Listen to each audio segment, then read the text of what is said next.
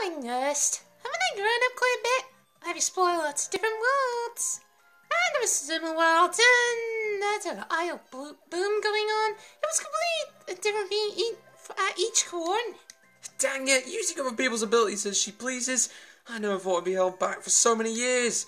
Ever since I've been in this book, I haven't been able to record any dark history, much less meddle with it. No meddling, it's best to have fun after all. Well, I mean, having fun traveling with me together, aren't you, Kirsty? Aren't you? Definitions of fun are the exact opposite, and you're only yammering away, aren't you? Anyhow.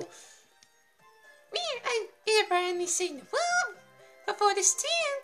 Let me we're hands each other when we be best forever, Kirsty. No! I can't be hands at all. In fact, because of you, I'm sucking out my powers have all dried up. You're such a wimp. That aside, I'm almost out of energy. We better land somewhere soon, or else we'll be stuck between dimensions.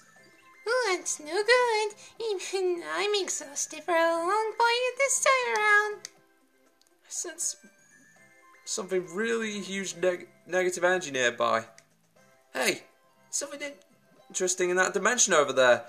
I've been here once. Place you know, that's making emergency landing. Looks like something crazy's been going on in this dimension since I last saw it. This might be the perfect chance for me to say goodbye to this messed up life.